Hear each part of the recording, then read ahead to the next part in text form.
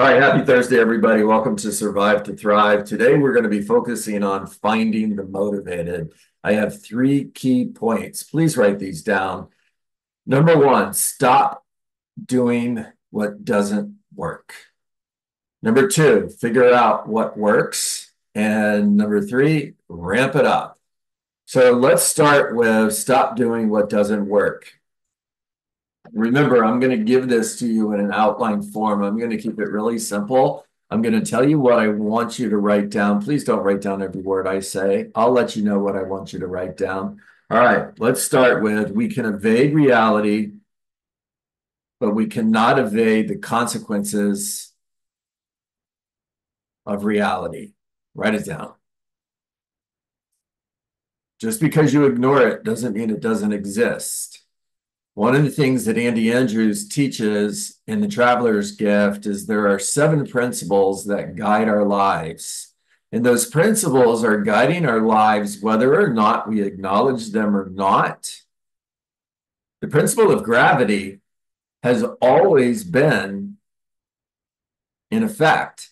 It didn't show up when the apple fell on Newton's head. We've always had the principle of gravity. Now, you can ignore it, walk off the edge of a cliff, and unfortunately, you're gonna pay the consequence of ignoring reality. So I'm going to say it again. We can evade reality, but we cannot evade the consequences of evading reality. There are a lot of real estate agents, especially homeowners and buyers as well, but there are a lot of people right now who are just ignoring reality. There's a really good article that went out. I'll put it on our Survive to Thrive page so you can read it, but it talks about housing inventory, and it shares, for those of you in Florida and Texas, it shares that Florida and Texas are leading the way for increased inventory. Pay attention. You can ignore that. It doesn't mean it doesn't exist. Now, if you ignore it, you're going to pay the consequences of ignoring reality. All right, next point. Write this down. Stop doing what doesn't work. Write it down, write it down, write it down. Stop doing what doesn't work. Here's a question that you should be asking yourself. What am I doing or spending money on that is no longer effective? What am I doing or spending money on that is no longer effective? Now, in order to do this exercise, I want you to write down your top 10 sources of lead generation, the top 10 sources for seller listings and buyer deals. By the way, if you don't have 10, that's okay, but write a list up to 10. The next thing I want you to do is I want you to rank them in order. Number 1, 2, 3, 4, 5, 6, 7, 8, 9, 10. And then I want you to eliminate the bottom 5. You can adjust those numbers if you don't have 10 sources. Let's say you have 6. I want you to still rank them, but I want you to look at what's working, what's not, and eliminate what's not working. By eliminating what's not working, you're not going to do less business because you're going to want to hang on to this, right? Even if you got one deal from this, you got this magazine. I'm just picking that out of the air, by the way. So for those of you who are using magazines, I'm not picking on you. Maybe that's a great source. But you've got this magazine and you closed one sale in the last year, so you don't want to let it go. By letting go of the things that aren't working, what you're doing is you're giving yourself more time to spend on the things that are working. So don't look at this as I'm giving up business. You're actually creating more business because you're giving yourself more time to spend on the 20% of lead generation that actually works. All right, second bullet point for you is figure out what works.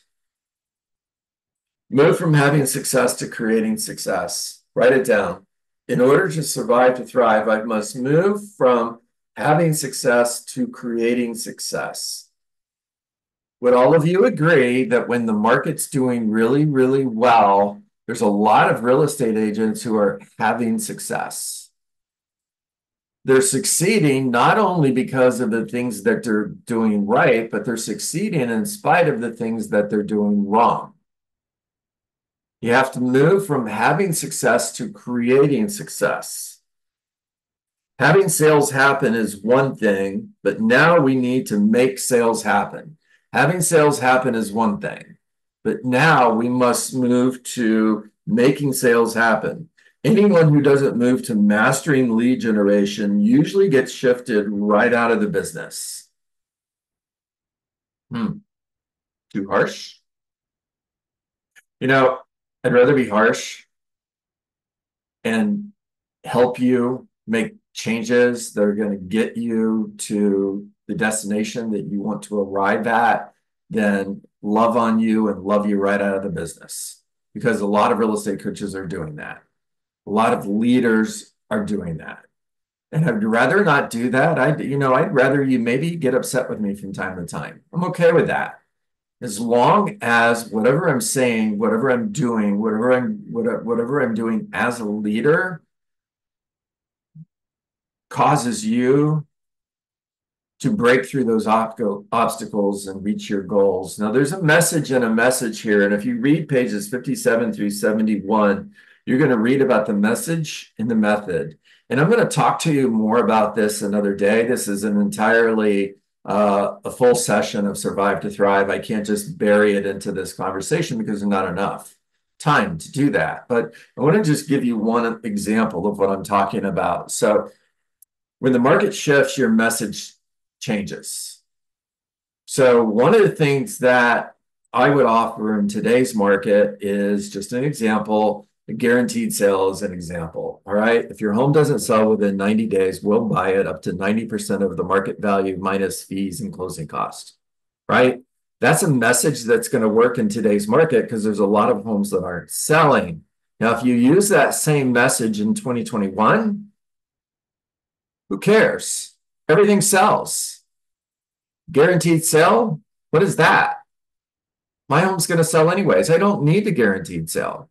So the message has to match the market. And we're going to have another day where we go really deep on the message and the method, but that's not for today.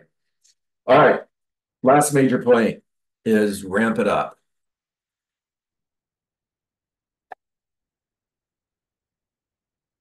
All right, here we go. An inconsistent approach can get you leads. An inconsistent approach can get you leads. But it won't give you anywhere near the number of leads you'll need when the market shifts. So when you hear when the market shifts, I just want you to understand, depending on where you live, and there's few exceptions to this, depending on where you live, that whole when the market shifts, that's in your rear view mirror. It's already shifted. It won't give you anywhere near the number of leads you'll need when the market shifts. You're going to need a lot of leads. And that means you're going to have to do a lot of lead generation. You must do it every day. Make sure you heard that. Make sure you write it down, write it down, write it down. You cannot have an inconsistent approach to lead generation in this market. It won't work. You need more leads, and in order to get more leads, you're going to have to be more consistent in your lead generation. You have to do it every single day. You must do it several hours every day. All right, notice it didn't say an hour a day or 2 hours a day. It said several hours a day. Now, what does that mean to you? I'll tell you what it means to me. It means I need to have standards. It means I need to have standards for how many people I'm going to speak to every single day. How many real estate conversations am I going to have? So even if I'm not prospecting for selling owners and expireds, and don't hear me say that's not you shouldn't do that, because you absolutely should. But even if I'm not, I'm still having real estate conversations that include, hey, by the way, who do you know that might be thinking of selling their home in the next 6 months? Who do you know that might be looking to buy or sell in the next 6 months? Hey, just out of curiosity, who do you know that I should know? You want to build your database? Talk to your sphere of influence and your past clients and ask them, who do you know that I should know? Don't be surprised when they start giving you names. It's called being a connector. If you read The 7 Levels of Communication by Michael Mayer, he's a master at this. Read that book and just follow the blueprint. You must do it every workday for the rest of your career. To do this, you must subscribe to one simple belief. Get ready. Here it comes. To do this, you must subscribe to one simple belief. Dealing with business, never. I want you to underline it and highlight it. Dealing with business never takes precedence over finding business. So if you remember the story that I shared with you from 10x is easier than 2x, the question is, will it make the boat go faster? And that came from the rowing team from the UK who was competing in the Olympics, and their goal was to win the gold medal. Now, UK hadn't won, not only had they not won a gold medal, they hadn't won a medal in like 50 years. And they said, we're going to win the gold medal. Here's how they did it. They had one question. And the question was, will it make the boat go faster? Now, every decision they made from that point forward, every single decision, they asked themselves, will it make the boat go faster? And if the answer was no, it won't, then they didn't do it. So I want you to hear this again and listen for, will it make the boat go faster? Dealing with business never takes precedence over finding business. Finding business makes the boat go faster. Everything else doesn't matter until you've achieved that. That means if you have offers on listings, you have repair requests that you need to negotiate, you have agents that are calling you up with questions, all of that has to get done. But all of that can wait until you've hit your lead generation goals for the day, because finding new business is always, always, always at the top of the food chain. You must adopt the position that until your lead generation is done every day, nothing else should get done. Until your number one priority is done, everything else is a distraction. The number one challenge you face won't be, never mind. Your number one challenge you face will be consistently doing lead generation activities over time. It is the one true challenge all real estate agents face, and the number one stumbling block that knocks most out of the game. Not getting lead generation done in and day out may suffice in a hot market, but it will put you out of business in a cold market. How much time should you block for lead generation? Here's my answer. As much time as it takes. If it takes 4 hours, then it's 4 hours. If it takes 6 hours, it's 6. If it's 8, it's 8. There's nothing that matters until you've hit those lead generation standards. Talk to me, Darren. You're on mute, by the way. Yeah, yeah. I'm trying to think about how to word this. What about a listing appointment or an appointment with somebody for agent attraction if it's during your prospecting hours? Because I've prioritized those meetings above my prospecting time because I'm like, this is more important, but maybe it's not. So when you time block your calendar, you're going to time Yep, block lead generation, right, Darren?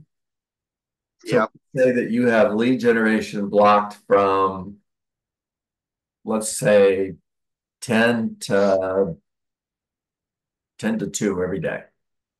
All right. When yep, someone says, hey, I want to list my home, who's in charge of what time that appointment gets scheduled for, Darren? right. Okay, You there's are. the answer. Yeah, you are. Thank you.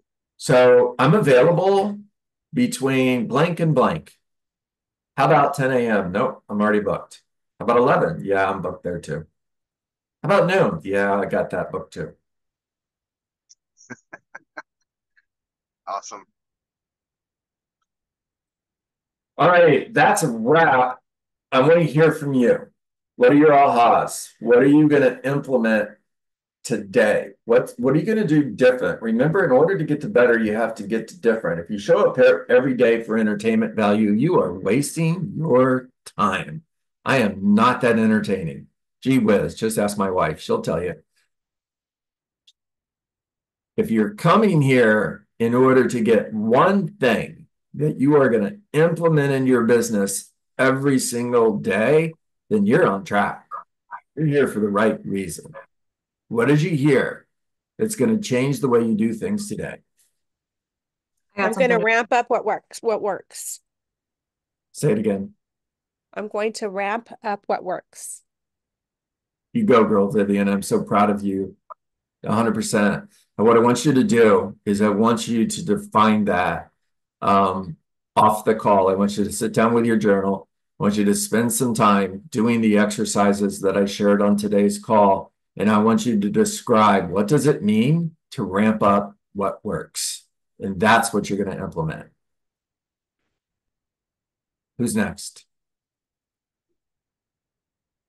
I think I'm going to protect my time. Okay, Noah first. I was gonna say, it was really powerful for me to hear that new business is always the most important thing. Right. As a new agent, even I'm starting to gain momentum, working on deals and now starting to get busy with the day-to-day tasks and the business that is in front of me, in front of my plate.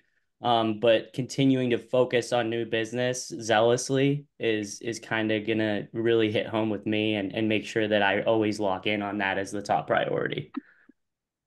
Proud of you, Noah. There you go, buddy. And I'm going to tell you, you all will reach a point where you're going to be very tempted to take your foot off the gas. I'm telling you, it's going to happen. I remember my wife coming into my office and asking me, would you take me listings? How many listings do we need? I'm like, as many as it takes. With 70 listings at the time, because that's what it took. Somebody else was in there with Noah. Please. It was me. It was Jacqueline. Talk to me.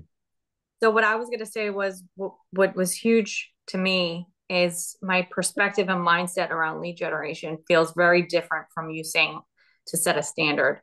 Because instead of thinking about, oh, I need to make calls for 2 to 3 hours, I'm going to be laser focused on and have it on the wall. This is the standard of the day. And hey, if I get it done in an hour, I'm free in an hour, right? So for me, it's more motivating to do lead generation, saying like, hey, I might make 3 calls and hit the standard. I might make 12 or I might make 15, but I might not have to spend 3 hours, but I'm going to do it until it gets done. So I think it's but just my perspective and motivation is totally different. Love that. Thank you for sharing that, Jacqueline. I promise you somebody else here needed to hear that, okay? And that's 100% it. When you hit your daily standards, you win the day. That's all it takes.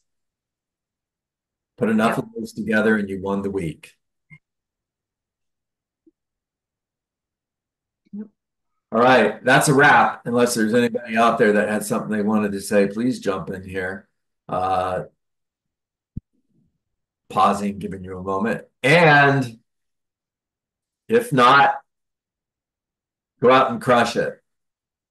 Time to get to work.